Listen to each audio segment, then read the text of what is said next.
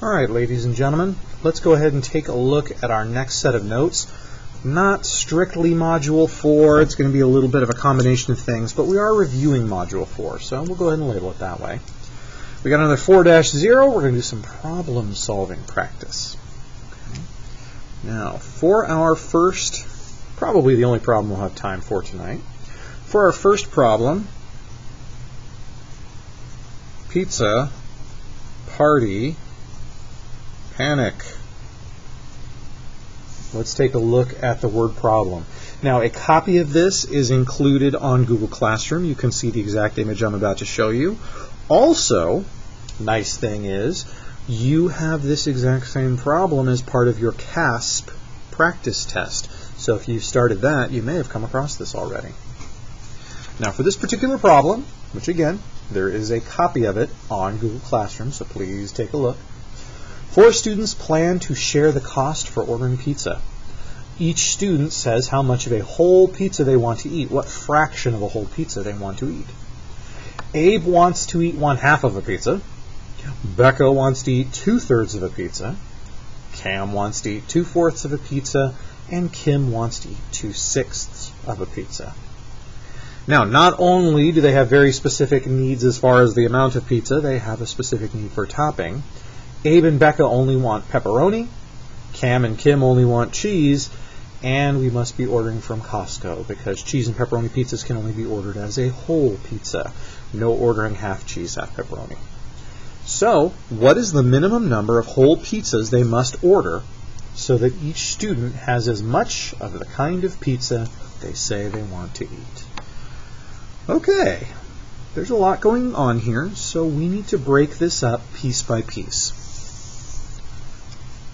What I am going to suggest for step 1, and just like most things in math, there are different ways to do this, but the way that I start my word problems, what I would suggest you start with, record what you know. Record what you know. Let's start by just writing down what we know. We know that Abe, I'm going to go ahead and put Abe's name.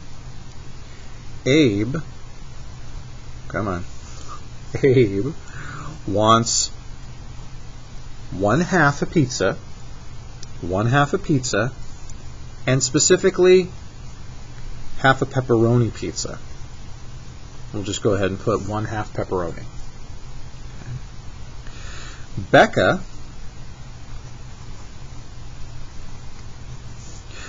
wants 2/3. And if I look at the word problem, she also wants pepperoni. Okay, so it makes sense that the two of them will be sharing. So I'm already kind of thinking about that. Now, once I've got them written down, Cam, A, B, C, I see what you did there. Cam wants 2/4. Now, the problem says 2/4, and I can write that.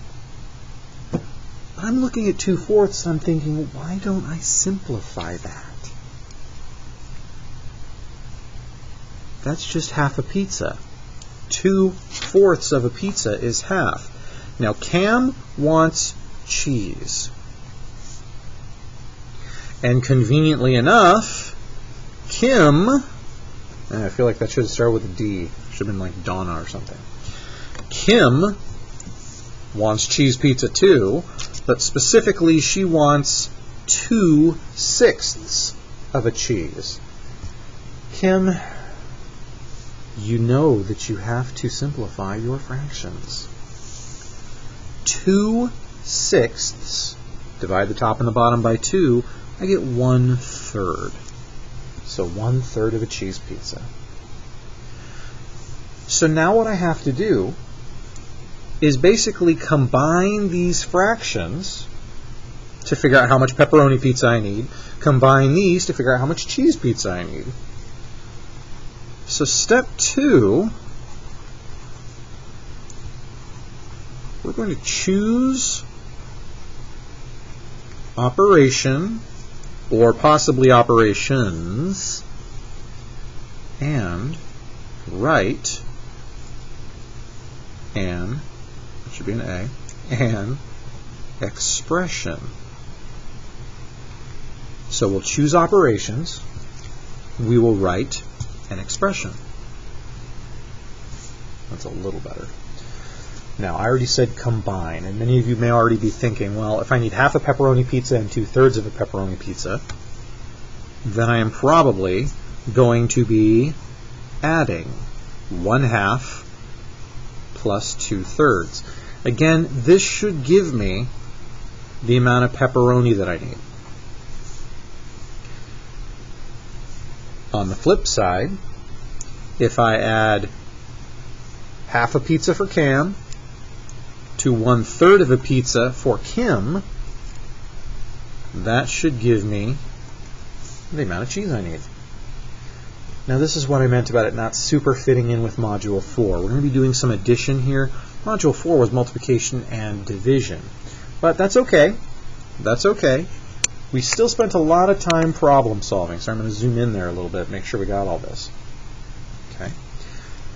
So we've chosen operations. We're going to add. And we have written an expression. Actually, I guess we wrote two expressions. 1/2 plus 2/3. So, step 3, let's solve. Whoops. There we go. Step 3, let's solve. 1/2 plus 2/3. And actually, sorry folks, I'm going to spread this out a little bit. Sometimes I like to write the fractions small so I'm not wasting a bunch of paper, but it is important to show our work and be able to see everything. So I'm going to spread that out a little bit. Let's do 1/2. There we go. I feel like the fractions can breathe now.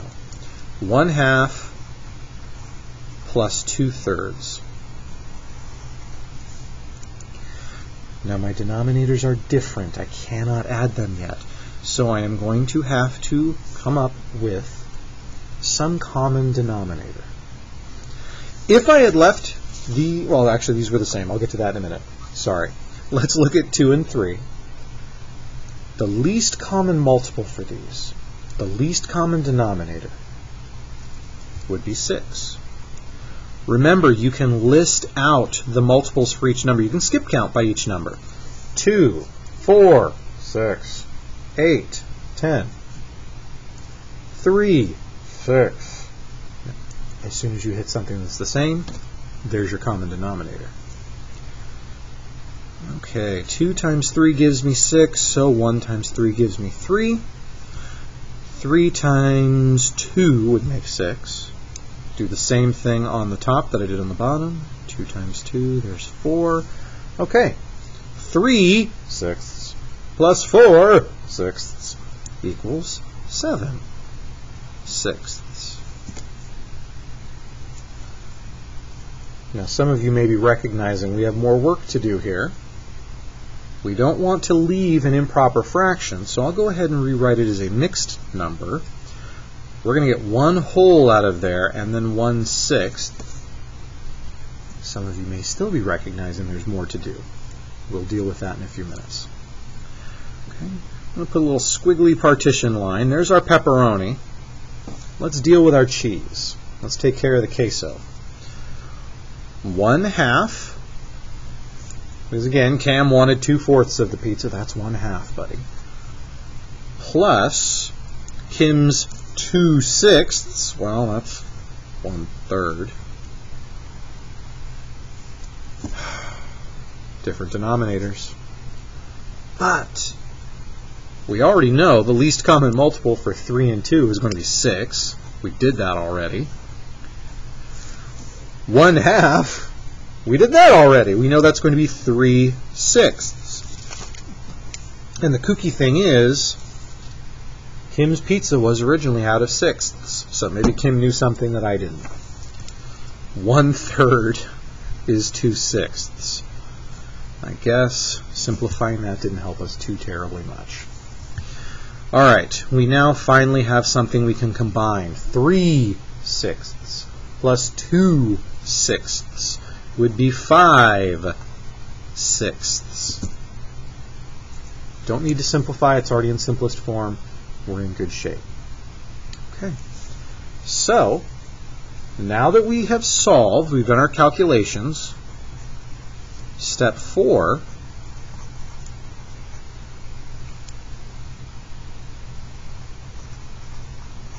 check to be sure you answer the entire question. Now, check to be sure you answer the entire question, the whole thing. Let me explain what I mean by that. I'm going to slide this up a little bit. Okay. If we look at the original question, it says, what is the minimum number of whole pizzas they must order so that each student has as much as they say they want? What is the minimum number of whole pizzas? Well, the calculations I did told me that we needed 1 1/6 of a pepperoni. I can't order 1/6 of a pizza. I can't order it by the slice. So I have to round this up